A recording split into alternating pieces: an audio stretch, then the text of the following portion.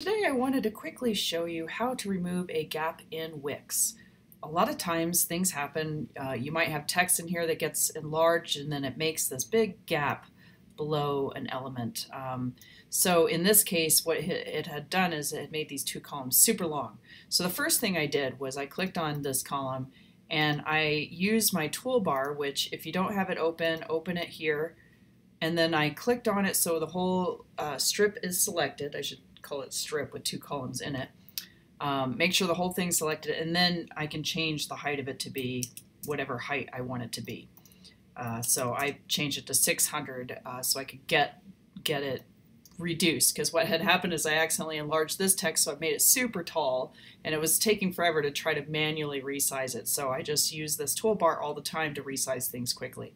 The next step is now we have this big gap that it created when I made that enlarged text, and I'm sure this happens to a lot of people, where it just puts this big chunk of space in the page, and nothing seems to work. It doesn't give you that delete space option all the time. I don't know why, but there's a quick fix. You just click on this section, and then now you can click again on this height, the H, and change it to 600, and then you'll see it pulls everything back up so that that section is only 600 tall. It's actually 1087. It can only go as short as the content in it allows for, but when you're using that, it'll at least get it to where at the very bottom of the content itself, and so you're not having this giant gap on your page. So there's also this tool here that occasionally does let you, well, I should say it does let you resize things, but even at this size it would have taken me a lot of scrolling and up and down to get all that gap removed. So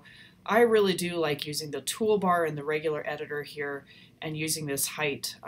This works great too if you drop a new section in and it puts it at the bottom of the page.